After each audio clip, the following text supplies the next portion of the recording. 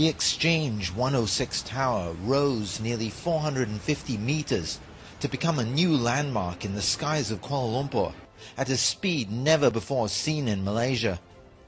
It was built by China State Construction Engineering using advanced techniques and equipment.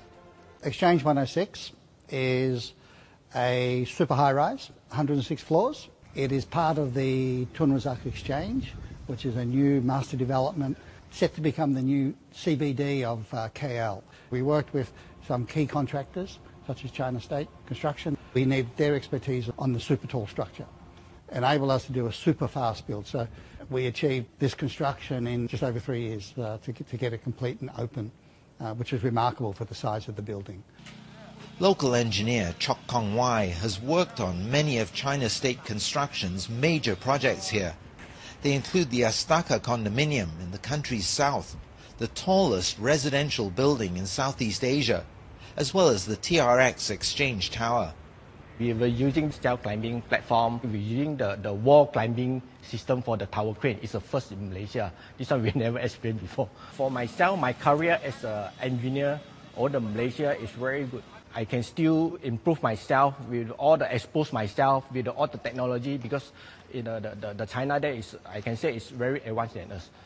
Malaysian Parthiban Ponusamy is helping ensure that China State's buildings are not only erected quickly, but safely too. When I started my career 20 years back, I was just a safety supervisor. But when I got a chance to work with China State Construction, after several years working, I was appointed as a safety director for Malaysia. Along the way, I've learned a lot of things about super high-rise constructions. I feel extremely happy about it because it gave me an opportunity to build up my career.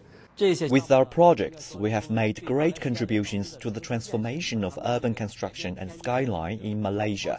We have also brought more economic and trade exchanges between China and Malaysia. We are facilitating our bilateral trade and making contributions to the Belt and Road Initiative. From the start of the Belt and Road Initiative, Malaysia has been a keen participant, with projects here in manufacturing, upgrading and developing infrastructure, building townships and industrial parks.